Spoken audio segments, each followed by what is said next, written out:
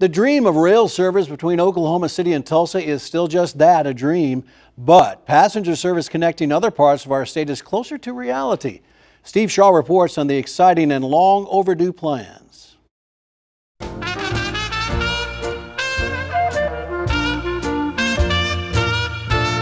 Even before Oklahoma was granted statehood in 1907, electric-powered passenger trains called interurbans hauled freight and passengers through McAlester, Oklahoma City, Guthrie, and El Reno. At the end of World War II, people had more money for automobiles, and Oklahoma's interurbans quietly faded away.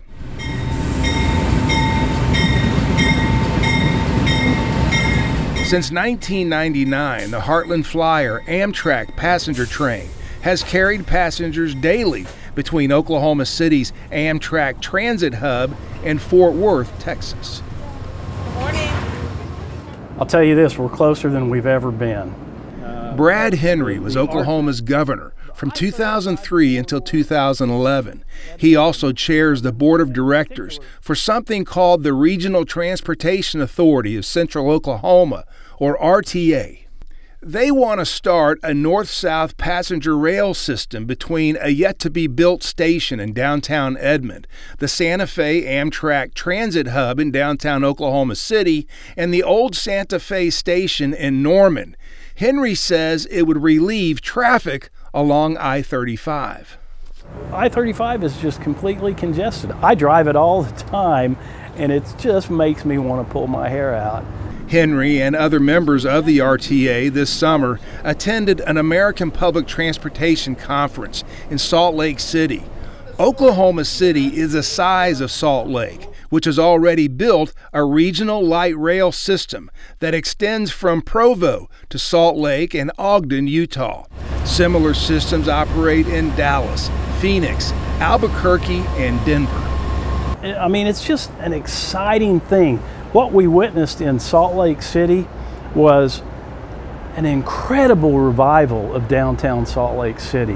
When they put in that light rail and that commuter rail, downtown just exploded. Restaurants, bars, entertainment venues, all kinds of incredible things to do. And we're growing, we're expanding in downtown Oklahoma City as well as Norman and Edmond. But man, if you build it, they will come. And if we have the right kind of public transit system, it will just enhance all the other opportunities in central Oklahoma. Marion Hutchison represents Norman on the Regional Transit Authority. He says voters in Norman, Oklahoma City, and Edmond will have to approve such a plan, which would raise the sales tax, he says, at least half a cent. But he says since the $550 billion federal infrastructure bill passed last November, federal money could cover more than half, that's right, more than half the cost. A large part of what we will be using for funding is federal funding, and that'll be coming through the Federal Transit Administration. And so in order to get access to and have the federal funding available, you've got to have your matching money, and that's why it's important for us to be able to pass the referendum. If we can't have a dedicated funding source that's our matching, we can't get any federal funding.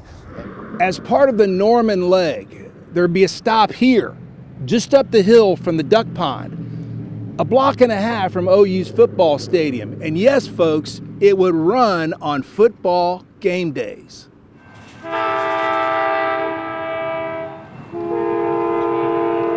If you can just imagine being able to park and hop on a train in Edmond and be in Norman for an OU football game, avoiding all that I-35 traffic in about 20-25 minutes, just a couple of stops on the way. What a thrill that would be. Or if you're in Norman, coming to a Thunder game in downtown Oklahoma City, or just going out to eat.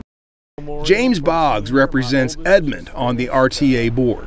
Steve, the opportunities are endless. If you think about access to the thousands of people that call Edmond home that work in Oklahoma City downtown, just everyday work, but also the students that want access to the universities as well as the community colleges throughout the metro.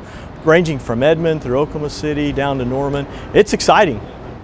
All of this is really about giving the public transportation options. I mean, that's really what we're talking about. And it's a good thing our metro's growing. I mean, Oklahoma City's now moved up to 20th in the country population-wise. We weren't there years ago. And along with that comes congestion, and you can put in these systems and you're never going to get rid of highway congestion. It's always going to be there. You're offering people an option for a transportation alternative, and what we've seen across the country is that businesses want to locate in cities that have robust transit systems. Hutchison says the RTA is talking to Tinker Air Force Base about a bus rapid transit system there.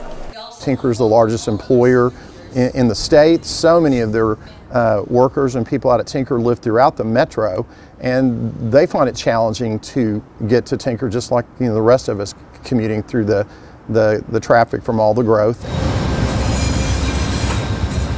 Steve Shaw, the Oklahoma News Report.